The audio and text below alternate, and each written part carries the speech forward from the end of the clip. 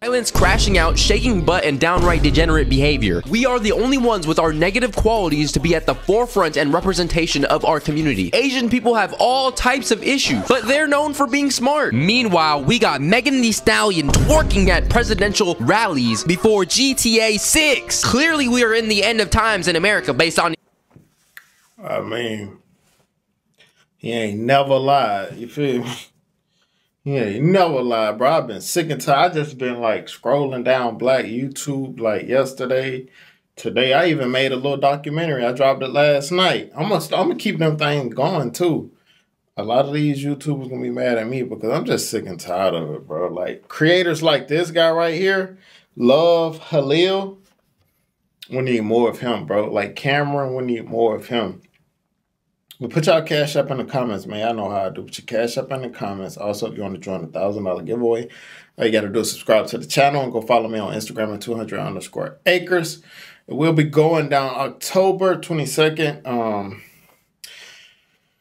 Live on this channel, bro. Y'all don't want to miss it. But hey, let's get into the video, fam. These two presidential candidates, but besides that, look at the representatives they choose as the spokespersons of black people. Trump 2020, 2024. I mean, just the other day, presidential candidate Kamala Harris genuinely had Megan Thee Stallion performing, Quavo hitting a speech. The one thing I learned about working with Vice President Harris is she always stand on business. Donald Trump, on the other hand, has been talking a big game, as my friend Quavo would say. He does not walk it like he talks. Quavo was like out here advocating against gun violence. And don't walk it like he talk it. I ain't finna get it, bro. I'm not finna get started with that because while we talking about Trump, I ain't worried about him. I'm worried about what you done did. You talking about somebody not walking it like they talking it. Your record is crazy. You feel me? Meanwhile, he be rapping about getting people sticked up left and right, possession of a firearm in a school safety zone. And on the other side, we have Sir Donald Trump, who's backed by the rapper OT7 Kwani and Sexy Red. We have a Philly rapper, he's going places. I got fiends lined up outside like when a 2K drop. We cannot win either way. But all jokes aside, I'm sure there's plenty of activists that could have replaced these people. This is straight out of an episode of the Boondocks, bro. The average black person can look at this, question it, and wonder what the hell is going on right now. And don't be quick to call me Rocket Raccoon, Uncle Tom, Uncle Ruckus. I have legitimate points that need to be addressed. So today, we're going to be talking about the problem with ghetto black people. Brief intermission, make sure you subscribe to the channel and like the video. If you've seen my videos before and you enjoyed this video, consider subscribing. Back to the video. Let me introduce you to the YN trend. The term YN stands for young niggas. Basically, it represents a group of people who are young, black, and ready to crash out over anything at a young age. Got all types of artillery and zero future. Because their brains are simply underdeveloped, bro. These dudes be having infamous Instagram usernames like Walk 'em Down Trey, and they have no regard for human life. Now, the issue arises in the trend where young, impressionable minds might see this behavior and might want to be a part of the young nigga group. You know why? Because invoking fear in people, going viral, is something that every child low-key wants. That's the issue. People just want clout. They want clout so bad. These YouTubers is terrible. They want clout so bad they do anything, bro. Like, I'm talking about anything just foolish, bro. Like, make me sick to my stomach.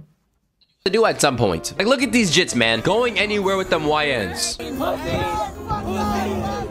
Future inmates with no real life goals. You make black people look bad. My pleasure, and thanks for getting me in the algorithm. They don't care, bro. We already seen Prime Boot Gang pretty much crash out daily for content. We don't need more of those, bro. With more and more videos about these young N-words, the more and more we see people actually want to do it and participate in the trend. Mag Dumper Vontae, they with them K's. Walk them down to hell. And I understand that this is funny, you know, I'm not hating on the creator at all. This video got 200,000 likes, a cool 1.8 million views, which equates to about, his RPM might be about 15 cents per 1,000 views, which calculates to about $272 off this video alone. Not bad for the pocket watch. But laughing about this, a person like me starts to see deeper, you know, starts to think a little deeper than the average individual, you know, because I'm a little bit more wise and well beyond my years. Mr. Hawk 'em Down. I'm immediately waving the white flag. I surrender, gang. I ain't trying to get in no altercation. Let's really think about this for a second. We as grown folks are afraid of our own youth because they might destroy us and obliterate us with Gen 5s that have switches on them. These are kids, minors. No other group of people has to worry about that, bruh. Ain't no Walk 'em Down Timmy. Ain't no Walk 'em Down Kevin Nguyen. No, this is just a black people issue, bro. And we need to fix it, bruh. Come on. And it does not start with the glorification of a serious issue like our black youth literally destroying each other in the streets. Bro, this is not Warzone. This is not a game. You don't just live up poles on people and respawn like it's Rebirth. And every life is important, which some of these young niggas don't understand. As funny as the young nigga trend is, it's pretty sad. Let's be real. And we can even go into the fact that some of the people who are finding this funny and really blowing it up don't even be black for real. That's crazy. We the only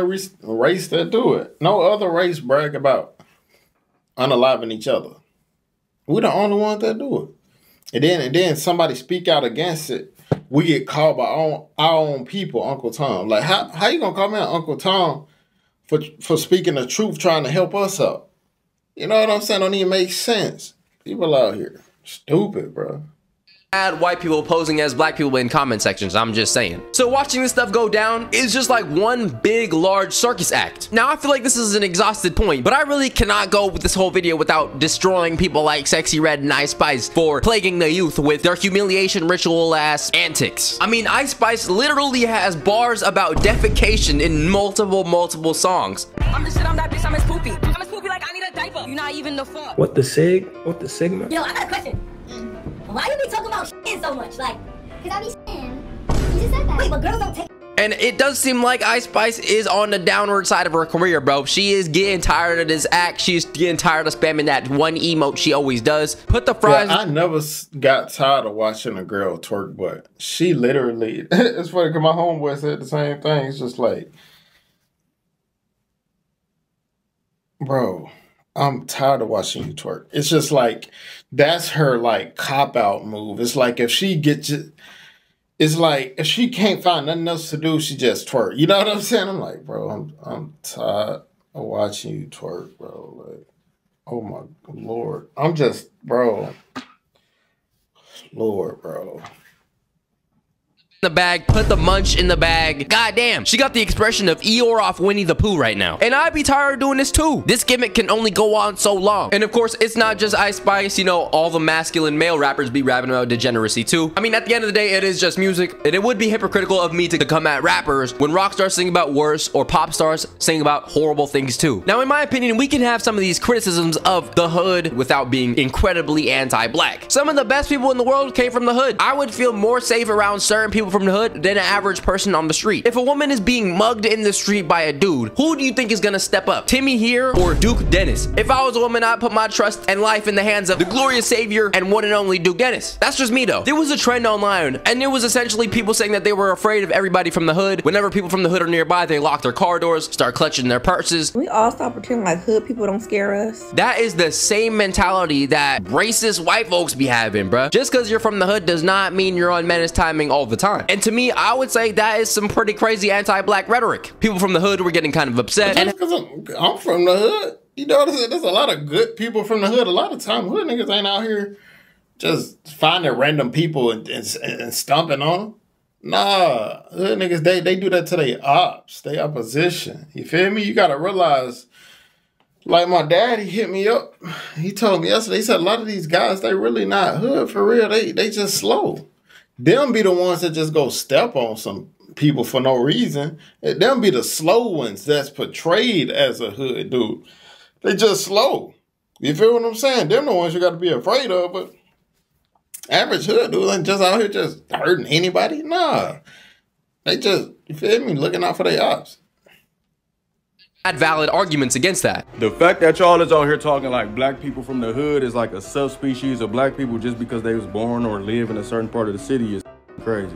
FYI, nobody from the hood is thinking about y'all scary bitch ass. I feel like if you genuinely despise people who came from the hood, you're really not that much better than a discriminatory white dude. At some point, whether you want to admit it or not, all black people pretty much came from the hood at a time in one of their generations. But after slavery, it was not just move in next to John Smith and now you're friends with Massa and everybody's cool and everybody's living together in a nice suburban community. There was redlining, ghettos were created, crack was distributed, and damn near every black person had to make it out of the struggle at some point. So if you're gonna make it out and then damn near look down on the people who you basically abandoned canon in a sense. That's pretty insane. And also to give credit to people from the hood, I would say people from the hood create like 90% of pop culture, bro. All the slang comes from the hood. It's not coming from suburban black people. The chains, grills, fashion sense, that stuff not coming from dudes in the suburbs, all right? It's not coming from people who look like they know how to play Smash Bros with a mini afro. It's coming from dudes in do-rags and women in bonnets, Bantu knots, etc. Half the terms like unk, risk, yacht came from the black community in the hood. I'm telling you right now, no suburban black people came up with those terms. And famous artists like Basquiat were probably from the hood. I hope he's from the hood and I didn't accidentally just throw him in the hood. Is it because his locks? Am I stereotypical? Now, with that said, I think it is fair to have criticism of people from the hood without being an Uncle Ruckus, Raccoon, Uncle Tom, whatever you want to call it. One thing I genuinely despise is when people try to act like debatable topics are completely objective. Like, no, people are allowed to have different opinions, bro. We are not all the same. Dear niggas from the hood, bro. And really, dear people in general. We gotta help these people in the hood, bro. Because I understand that not all of y'all are crash outs, not all of y'all have this mentality. Being from the hood does not group you in with those people who have that crash out mentality. I understand that some of the best people come from the hood, bro. Since I went to school in the hood, there's plenty of people that I know that came from terrible areas, very successful, you know, average, regular, good people. And it absolutely sucks to get grouped in with those crash outs. To me, it's more of the mentality. It's not about coming from the ghetto, but you can have a ghetto mentality where it's like, all right, bro, enough is enough. In conclusion, ghetto black people or people from the hood have some issues that really need to be worked on. And I think the average black person is kind of upset and kind of annoyed with the way our image is. We need to have more positive trends, all right? We need to have more positive representation. And I think that's legit criticism and legit concerns that I can raise without being anti-black. Let me know what you think down below in the comments. Do you think it's that deep? Do you think trends like the YN trend is really that serious? Or do you think that it actually addresses a larger and deeper issue that people are just simply ignoring? Anything else I gotta say before I get out of here? DreamCon 2024 was yeah, but hey, I'm gonna end it right there. Shout out to Love Halal. But yeah, man, we need more black creators to stand up. That's going, you feel me? That's going to actually be creators and not just do stupid stuff to get views. You feel what I'm saying? Like, I'm sorry, bro. Like, I ain't never selling out, bro. Like, doing a whole bunch of foolishness just to get views just for money, bro. I'm cool where I'm at. You feel me? Like, I can promise y'all that from the beginning, bro. Like, I'm telling y'all, like, this moment, I ain't never selling out. I'm going to stay just like this my whole career. You feel what I'm saying? If I have to go against everybody, I ain't one of them dudes, like I told y'all before. I ain't trying to clout chase or whatever. You feel what I'm saying? I'm putting out the truth and I'm going to stand on that. But thank you guys for watching this video, man. I'll go subscribe to Love Halal. I'm gonna put his I'm gonna add him in the comments. But yeah, see you guys next video, and always remember, be safe out there, kings. Let's get it.